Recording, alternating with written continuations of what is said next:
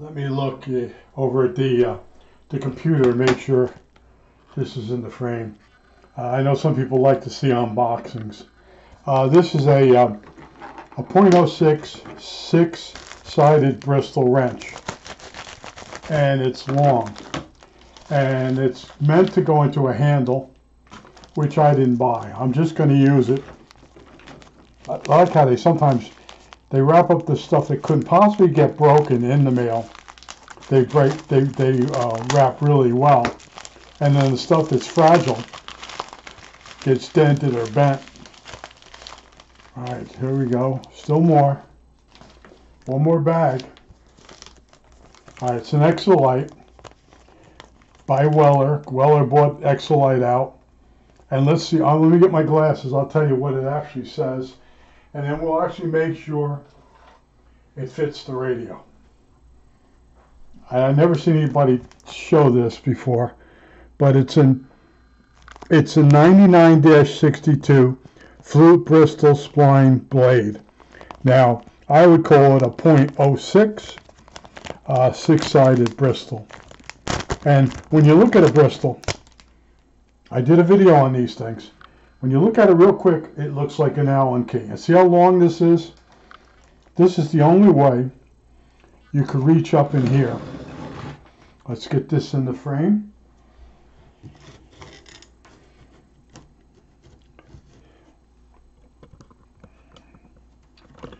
And I'm going right. I can't believe this. All right.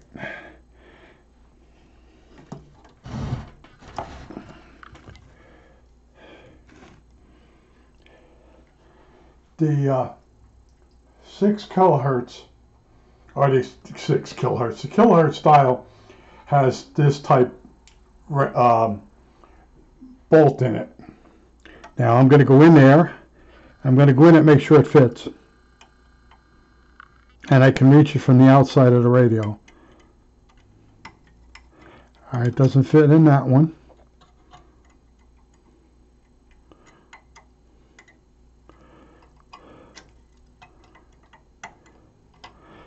All right, it fits in that one. All right, and it doesn't undo. It's going to need heat. Everywhere I go on this radio, someone's been there before me. And the calibration on this radio is way off. Like I said, someone's been in, when I'm troubleshooting it, I'm in the same area that someone's already been in. So one of the problems with this radio, I told you it's a -1. And even the 1 meter, it tells you to throw the switch up and down.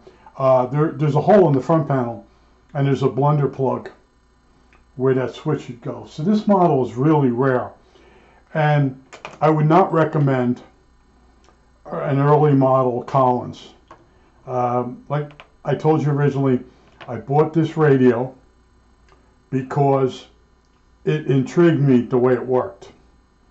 And then I bought it. I found out I got an old style PTO, which I found very little information on. It does work, and the radio works quite well on frequencies other than the AM broadcast band.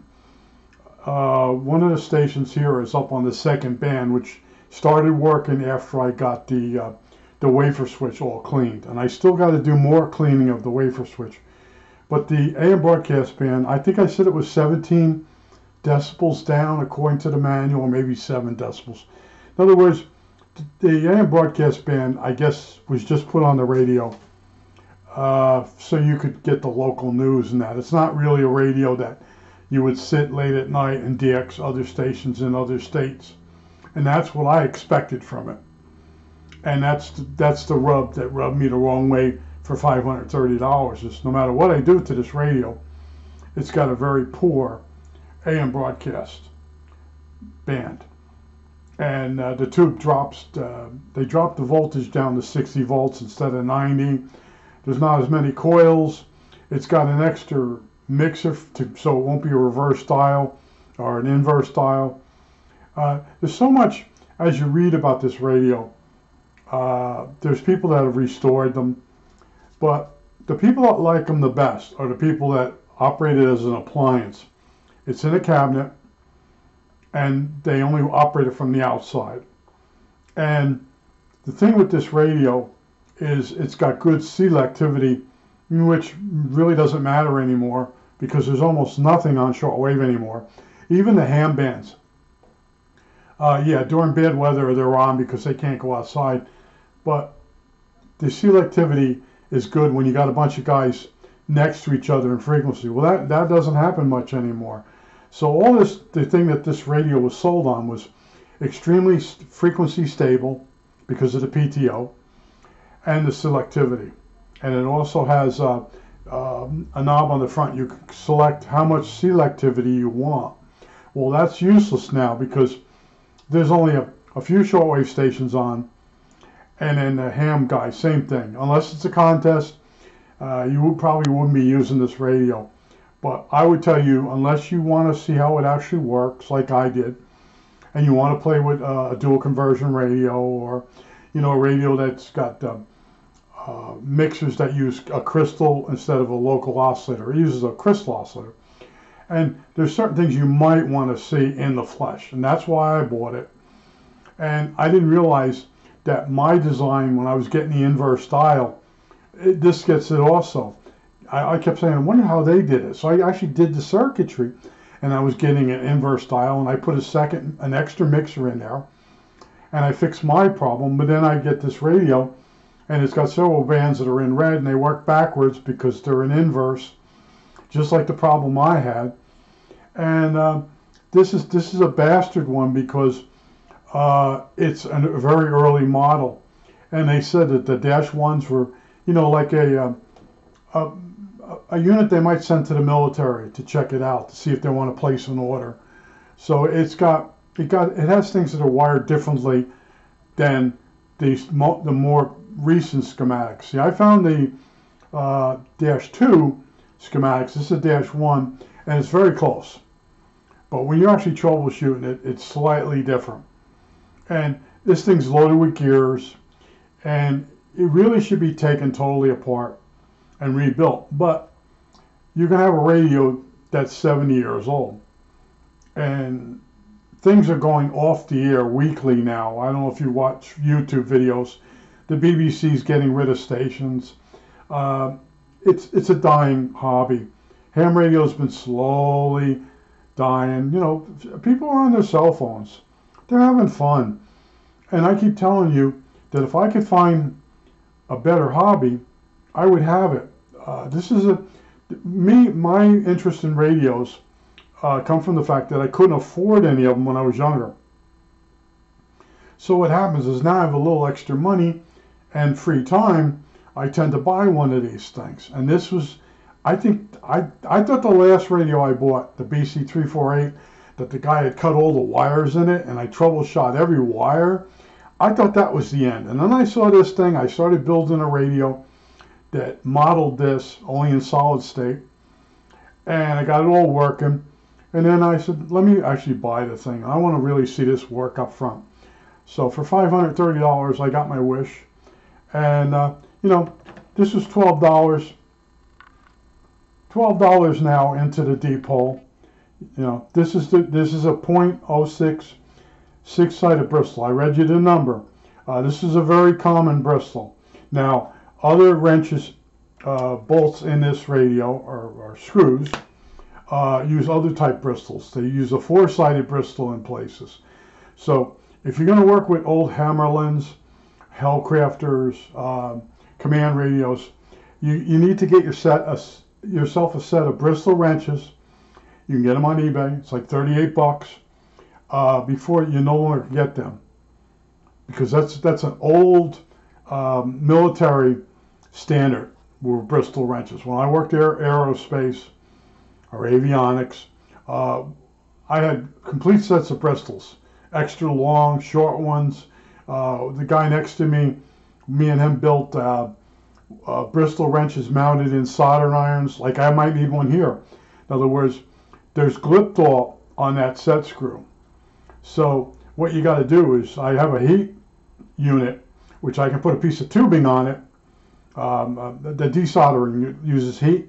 You can put a piece of brass tubing on the tip and run it up there and heat that Bristol screw before you put the wrench in it and maybe get it to click loose. But this knob that needs to be adjusted is sitting on a gear. It's bogus.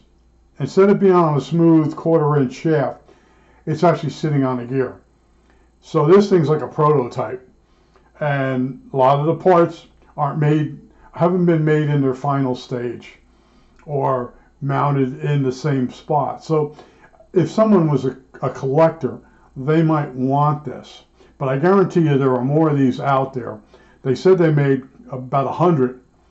So there's really no use for this radio anymore. Like I said, I wanted to see how it actually operated, and I didn't realize it was going to have a bunch of cams and pistons that moved up and down in coils, and then besides the cams and gears, you'll still have your wafer switches, which are a pain in the ass. And this thing's got 12 wafer switch units, or wafers themselves. It's a nightmare, and I'm still not done, and I think I'm going to put it away for a while, maybe forever, because I got it all working, but it's not restored, and I don't see the light at the end of the tunnel on this unit because I don't have the cover for it. I got the bottom cover. A lot of the bolts on it to hold the covers on are wrong. This thing's been, it's been neglected. It's been used. I won't say it gave up the ghost. It still works. The transformer's still good in it. And I see a lot of the parts for this thing on eBay. The person just takes the parts off and puts them up for sale. And they sit there. Nobody wants them. And the BC348s, I think there's like 8 of them up there on eBay. Nobody seems to want. See, I got this feeling that every time I buy something, I'm the last person on earth that actually wants it. It's like if you watched Married with Children with the Bundys in their yard sale, all the things they ended up with, they were the last ones to own it. In other words, nobody wanted to buy anything from them. And this is sort of that kind of thing. People they're streaming, they're texting, they're watching movies, download movies, streaming movies. They don't care about shortwave radios anymore. Like I said, my problem is I couldn't afford really good radios when I was younger. And I always had junk I pulled out of the garbage. Or my father would bring something home from work from somebody, and I have to fix it, and I get it working. It didn't have a BFO in it because it was basically set up for a consumer product for in the living room, big honking radio. That's what I had, and I would take the person would always give me just the chassis. I never got the case for like a Zenith radio, but a lot of my radios were Philcos. People gave them to my father, and my father bring it in. And I said one time, doesn't anybody have the case for this radio? So he asked the guy, and the guy says, yeah, I got the case yet. So he couldn't fit it in his little car, so he cut the big case. It was a big cabinet, and about the size of a little bit smaller than a refrigerator. So he cut it. When he cut it across, he didn't even cut it straight. My father hands me the keys when he come in from work. He goes, you'll probably just put it in the garbage. And I go, really, that bad? I figured it would be nicks and bangs in it. I go out to the car, I open the hood, I open the trunk, and there's the case. It's been sawed with a circular saw, crooked. The guy could have done it 10 different ways and it'd been better. And I just did. It was garbage night. I put it right on the curb. And my father says, it's a shame the guy couldn't find a bigger car to bring it into work. But it is what it is. But that's why I have these attachments to these radios, plus the circuitry. I'll see the circuit. And in the case of the Collins 51J, you see all these dotted lines between all these coils.